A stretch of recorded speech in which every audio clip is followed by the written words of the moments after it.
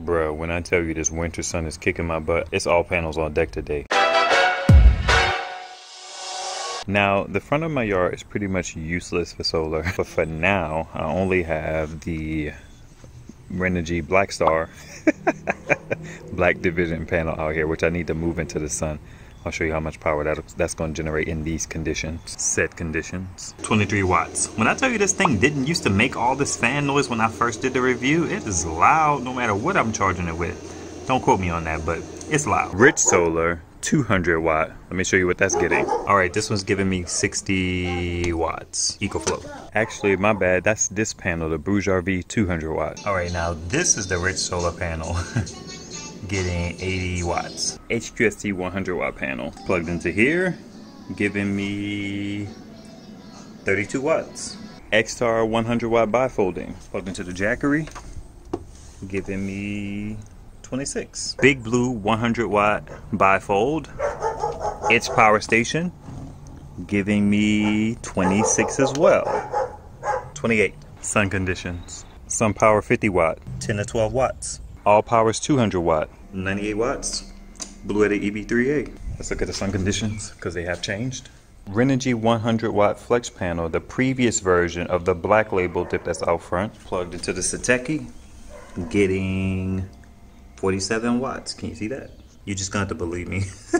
This screen is not cooperating. 50 watts. 3 Renogy panels in series. Normal 100, Eclipse. In series, got a video coming about that soon. Let's see how much power. EB120, 83 watts. They look like they have some partial shade on them, but that's what it's getting. Renogy 320. That is going into my PowerWorks MPPT charge controller, which is charging this ampere time battery. We're going to have to wait for this to cycle a little bit to see the watt hours. No, we don't. The watts. 206 watts going in. Series HUSD 190s, 2. Series HUSD 190 Bruges 180. Both of these, I actually don't know which is going into which, but the numbers are similar. 177 on that one. 99. So that one must have a little shade. Let's go out and check again. Yeah, that other one, so we know this is the first set of panels. That's the second set of panels. You can see that this one has a little bit of shade coming off of this tree.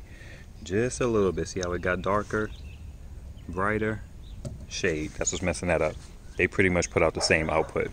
Difference of like 2 watts. Rockpal's 100 watt ETFE joint, quad fold, is going into the Smartless. Let's put the Smartless in the shade a little bit.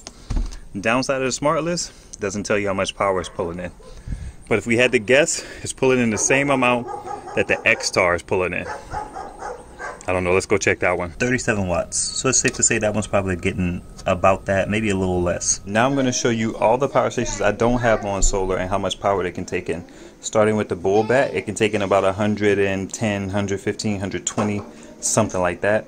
GoLabs R300, 60. Sevcom's 256 watt hours. Can take in 60 watts. Bowden's, whatever it is, 45 watts. GoLabs i200, 60 watts. Now, why am I telling you all this? This is my OG Renogy 50 watt panel, and I'm going to put it to use because why the heck not? And this is going to be a lucky power station because this goes in my kids' room typically to provide night light for them, a little extra light coverage, and it stays on the whole night, unlike some other ones. 23 watts. Let's compare it to the GoLabs R300. 21 watts. Difference between those two, 2 watts. Now, there is one power station that I did not mention. If anybody comments which power station it is, you have to spell it correctly. I'm going to give it away to that person. So only guess it if you're interested in winning it and you know what it is. How crazy is that? I don't know if that's fair or not, but we're going to go with it. We're going to go with it. So,